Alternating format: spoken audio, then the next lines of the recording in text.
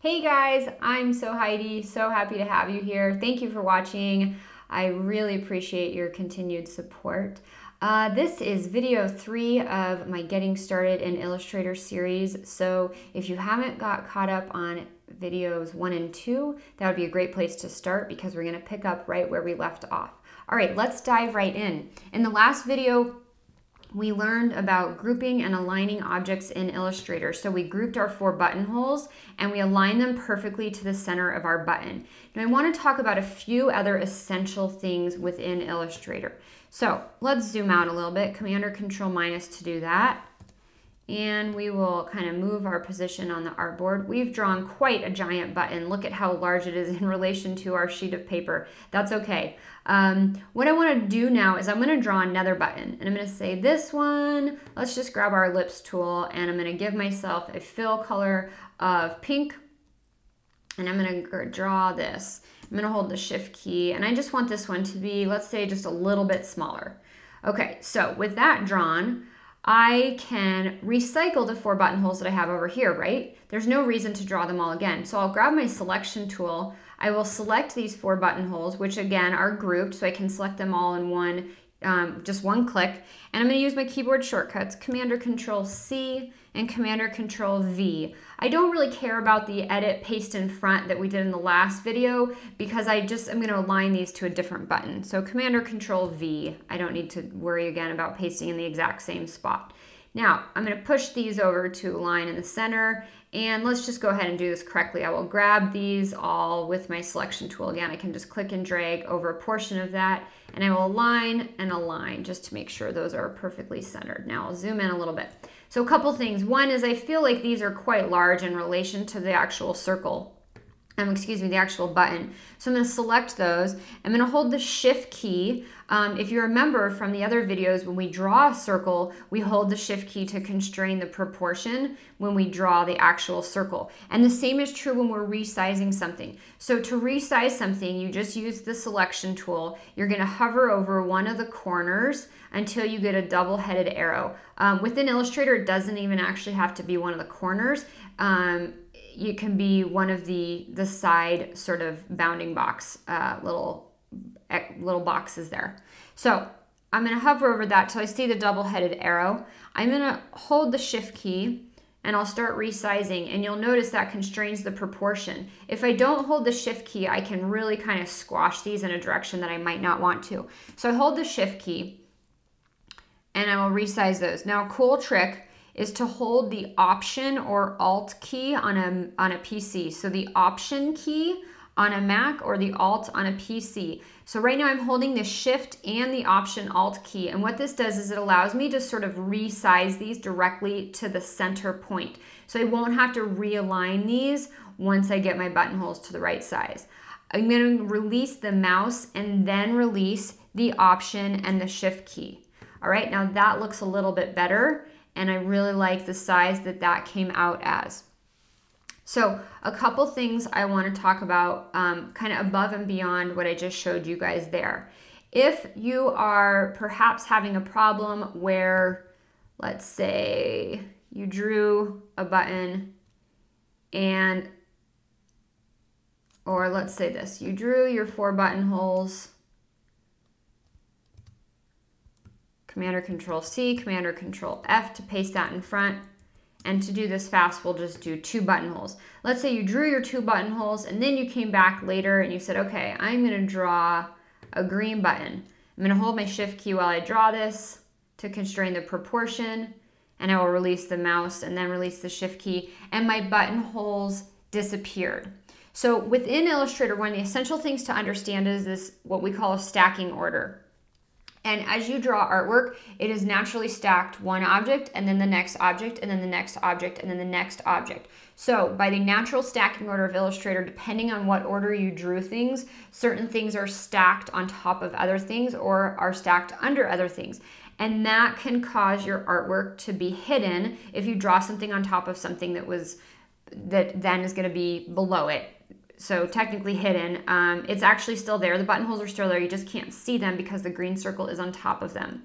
So I want to open up the layers panel to show you some cool ways to kind of navigate through this. I've got my layers panel down here. If you don't see yours, just come up to Window, Layers. And within the layers panel, I'm going to pull this over here so we can see it a little bit better. By default, we just have one layer here. I'm going to click this little arrow sort of in between the layer icon and the blue bar. And what that's going to do is it's going to expose what are called sub layers. So if you're used to working within Photoshop, you know that as you draw, each object creates a new layer. In Illustrator, it does the same thing, but it creates them as sub-layers. And so what you can see here is we've got all our various sub-layers. So I've got my green circle, I've got the two buttonholes that now are hidden underneath the green circle. You can see I've got this group, which is the 4 buttonholes. I think it's the one over here on the pink. And again, you can use this little arrow to sort of open up those sub-layers. So you have total control over all the objects within the layers panel. So one way you can expose the 2 buttonholes that are there is to come up to the green ellipse here, which is the button that you just drew. And I'm just simply going to take this and I'm going to click and drag it in between, or excuse me, under those 2 buttonholes. Now I want to make sure I don't drag it into this group. So I don't want to hover over this group until it becomes a filled in blue bar. I want to drag it just where I see that thick blue bar. And what that will do is it will move it underneath those 2 buttonholes. All right. So I didn't actually lose my artwork. I just had the stacking order incorrect. Now there's a different way to do that. So I'm just going to come up to Edit, Undo. And with the buttonhole, excuse me, the green button selected, I can come up to Object, Arrange. And I have all these different options. So I can either send it backward, which will send it back 1 position. So if you watch the layers panel as I do it, sending it backward is going to send it 1 position back. It's going to send it from here behind this buttonhole, but still on top of this other one. So send backward sends it back 1 position versus Object, Arrange, Send to Back. It's going to send it behind every single object on my artboard. So send to back pushes it to the very, very back. Now, in this example, that was fine. It doesn't matter to me whether it's behind the yellow, the yellow button or the pink button. All I really care is that it's behind these 2. So it doesn't matter if I sent it all the way to the back or manually dragged it only behind these 2 ellipses here. But the point is that I want to show you is that this visual of the layers panel will really help you control your artwork. And if anything ever happens and you're like, where'd that thing go? Or why did it disappear? Open up the layers panel and you can almost always sort of dissect what's going on by clicking through here and exposing all of your various sub-layers. All right, now let's wrap this up with some sort of bigger, more grandiose completed object. So what I want to do is I'm going to grab my selection tool. I'm going to click and drag around my yellow button. I'm actually going to just delete that by hitting the delete key on my keyboard. I'm going to do the same for my pink button, delete that. And now all I'm left with is this green button. So I'm going to select all of that. I'm going to group that because I want to just treat that as one. So I'm going to choose Object, Group. And now that's all one single unit, and that's great. I'll zoom out a little bit. And we're gonna just make a simple 3-button placket because this will teach you guys a couple tricks about creating stitching and getting your artwork evenly laid out within Illustrator. So with this button selected, I'm gonna choose Command or Control C, Command or Control F to paste in front. Again, this is all up here. Under the Edit, Paste in Front, Command or Control F. So once I've done that, I can nudge this down, or I can hold the Shift key to nudge it down even further. I can also use my selection tool to move it. So I just hover anywhere directly on top of the object, and I can use this to move it down. Okay, I'll do that one more time. Command or Control C, Command or Control F, and I will move that button down. Now, as I'm moving it, it's very easy to kind of knock it out of position. With the Smart Guides on, you can usually easily have it snap to the alignment. Alternatively, hold the Shift key as you drag something, and that will constrain either the vertical or the horizontal axis depending on which direction you drag. You can also drag directly out at a diagonal, just an extra little trick there. So I'll drag down with the shift key. Again, I will release my mouse and then release the shift key. And I've got my 3 buttons set up here. Now what I want to do is I'm just going to draw a really simple placket around this. And I want to just do this to show you guys how to add some stitching.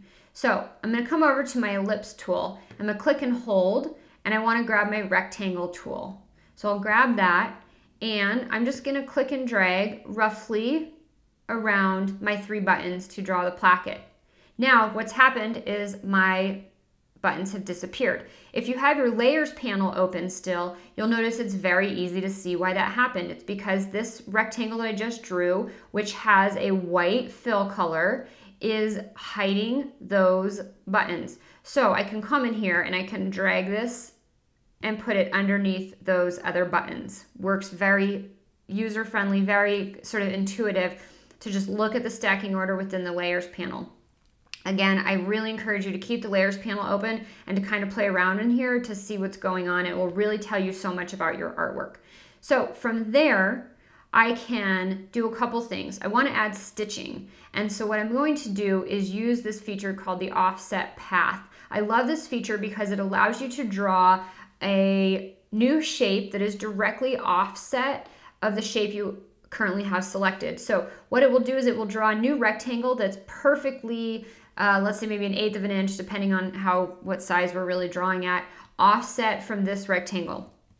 And the reason I like this so much is because if I were to just kind of wing it and I were to just kind of click and drag, I might not have this perfectly aligned to the edge of the placket. So I'm going to delete that.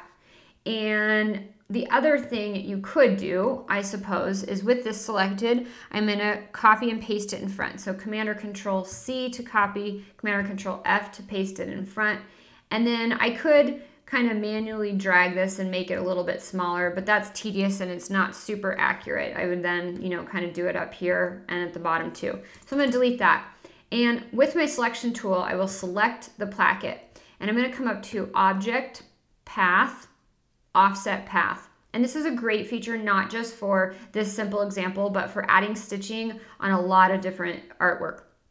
So with my offset path window open, I turn the preview on, and you'll notice that you get a new shape that's drawn perfectly offset 10 points from the original shape that you had. So as I mentioned earlier, stitching is a great one, right? Your stitching might not always be on a straight, perfect rectangle. It might be on a curve. And so this is a great feature to allow you to sort of offset your stitching an exact amount from that path. So with the offset here, this value, I'm just going to drop my cursor in here and I'm going to use the arrow keys on my keyboard to change this. So you can see you can make it quite a bit larger. If you go all the way down to a negative value, that makes it smaller. So in this example, I want to make it a little bit smaller. So I'm going to use about a -10, I think looks pretty good. I'll go ahead and click OK. And once I've done that, I'm going to find my stroke panel. And it's right over here. If you don't find yours, it's always under Window, Stroke. And within the stroke panel, I want to do a couple things. The first is I want to turn this into a dashed line. So that emulates my stitching.